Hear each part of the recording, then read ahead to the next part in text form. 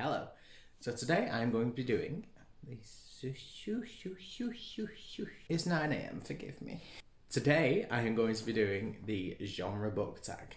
I was tagged to do this by Julie Autumn Book, and the tag was originally created by Harriet Rosie, I think. I will link both of them down below. And basically there are 7 questions about genres, not specific genres, just genres in general, and I'm going to attempt to answer them as best I can. But please remember, at the time of filming, it is 9 a.m, so you're going to be lucky to get a word from me. So the first question is your favourite genres, and my favourite genres, everyone knows, I talk about it way too much.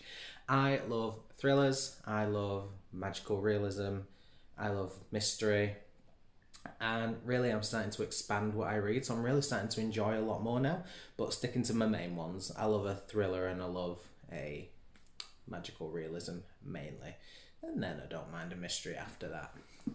So my least favourite genres is next, and I think everyone knows this one as well. My least favourite genres, romance. And what are my least favourite genres? How do I not know this? Romance. Don't really like high and epic fantasy. Not really for me. And I think I'm also going to include, and it's not really fair of me because I don't think I've read that much, but historical fiction, but very specific historical fiction. Like, I don't really know. It's confusing to say. I'm not really a fan of reading books that are set like way in the past, because it's not really my kind of thing. Like, I read The Tattooist of Auschwitz this year. That's not really my thing. It was set during World War II in the concentration camps, and I'm not really interested in that kind of setting. I'm not really interested in any kind of setting, to be honest with you, when it comes to historical fiction books. I much prefer kind of like a contemporary feel to a lot of books. But there is a book out that I know is classed as historical fiction, and I really want to read it, and I think I'll love it, and that is The Deep, which is a kind of Titanic but haunted, and I really love anything to do with the Titanic, so I don't know whether it's because of the Titanic that I really want to read the book, but it is classed as an historical fiction book, so it's really hard to know. But yeah, I'm going to class historical fiction as some of my least favourites, because there aren't many books that I've read that are historical fiction that I actually like. So question 3 is a genre you want to try. I do want to try, I'm trying quite a lot of genres. I do want to keep trying classics, because the classics for a reason. They're obviously really good books, and I just don't feel as though I'm getting into them as much, and I think that's largely due to the time it was written and the writing style, and I just keep saying to myself, just keep pushing on and keep reading it, and eventually you'll love the books because you've become so used to how it's written. And that's the way I'm trying to do it. So I am trying to read more classic fiction, and hopefully I can really start to enjoy them a lot more. I do want to try and get into more like dystopian fiction, because stuff like that really fascinates me, and I'm not really sure why, but I just kind of like it because it's not out of the realm of possibility, and it does talk about a potential future that could happen, and I like reading novels like that. So the next one is a genre you don't want to try, and obviously I've tried so many genres now, it's hard to say one that I've not tried and I don't want to. But I've given up on romance. Of course I'm still going to read some romance books, because that's just how life is, eventually you do. But I'm not actively going to try and read more romance anymore, I don't think, because unless it changes it up a bit, which I know some books have done that, and I'm quite glad. I don't really fancy it, but if it changes it up a bit, then you never know where it goes. But at the minute, I think I've tried it, it's not really my kind of thing. Question 5 is a genre you're not sure about. Jesus, okay. Classics, again, I'm not sure. I'm not sure if I don't like them, period, or whether I don't like them because I'm not used to them and I'm getting used to them. I've read A Christmas Carol by Charles Dickens years ago, and I really enjoyed that story, so it's kind of proven that some classics I'm happy with, but I read Wuthering Heights and I could not deal with it. So I'm very 50-50. I'm not sure, and I just want to keep trying to see whether I can get better at them or whether they're not for me. And then also, I'm really not sure about sci-fi, because I've read some books with a sci-fi element and I've really enjoyed them and I thought it was really interesting. But there are also other books that I've read that were sci-fi related and I just couldn't get into them. Like, a lot of the sci-fi elements that were spoken were a bit too much for me. So question 6 is a genre blend that you love. I don't really know. I have to admit, I do love a thriller with elements of comedy. I've always loved that because I love a good thriller where everything's so tense and action-packed. But I love it even more when it's so tense but you can still have a laugh. Because it's very relatable for me. Whenever I'm in a really tense moment or I'm stressing out, I mean, obviously not to the extent of people in thrillers being murdered, but whenever I am in a tense, stressed out, really big moment, I do use comedy to make myself feel better during those moments.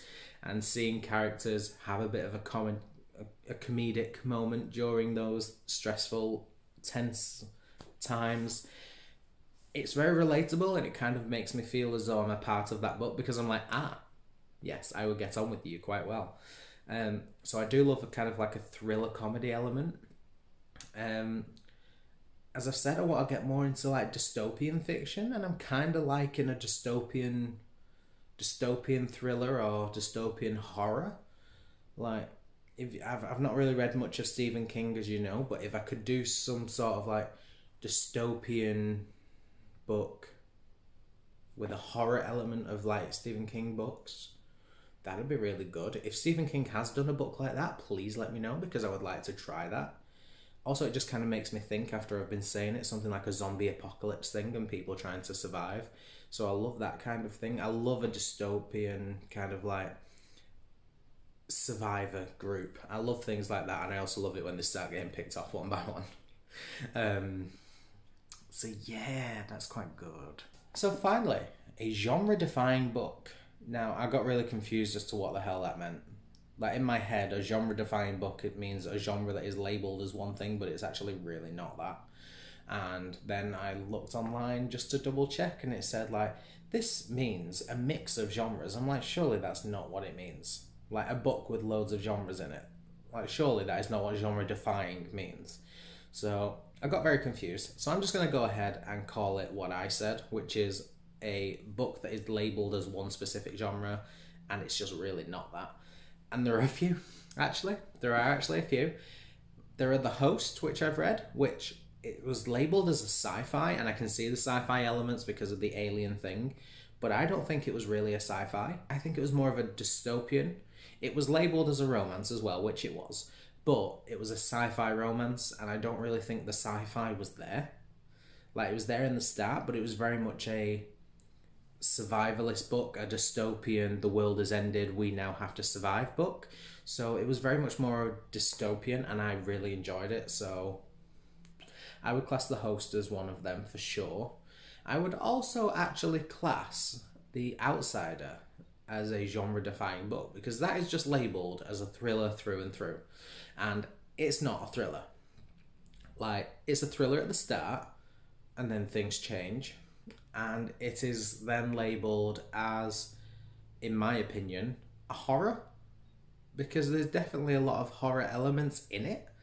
But I googled this because I had to double check, because I read it for my book club. I was the host of book club, and I had to have a list of what this genre was, and my entire book club said the same thing. Nowhere online, when you look for Stephen King, The Outsider genre, it says thriller, mystery, police procedural, or something like that. All of them, no horror mention whatsoever, but it was definitely a horror. We all agreed it was a horror book. So that is it. Those are the 7 questions and my very confusing answers. I just realised I have to tag people. Oh my god, who am I meant to tag? Okay, I don't know who has or who has not been tagged already. So naturally I'm going to do an open tag because I do that. I like people to feel as though I tag them. If they want to do the book tag, I'm officially tagging you. But I am going to tag a couple of specific people just for the hell of it. So I'm going to tag Mel from A Book Feed named Mel. I'm also going to tag Kira. I'm also going to tag Keris from Library of Keris. I'm also going to tag Jade from Paperback to Hardback, and I feel like I can't not because I made it my personal mission to do so. I am going to tag Brooke from Brooke's Books. She will actually murder me. I make sure to tag Brooke. If you've watched any of my other tags, I will have explained this before, but I make sure to tag Brooke in every sort of tag that I do, just because it stresses her out that she has so many tags to do and she has loads of videos to film. So I like adding to that stress, because that is what good friends do. So that is it from me. Thank you all for watching. If you are not subscribed, please make sure you are subscribed. If you are subscribed, you are awesome. So that is officially it from me. I post every Monday, Wednesday and Saturday, and then during this time intermittently throughout the week. So until next time, I will see you later.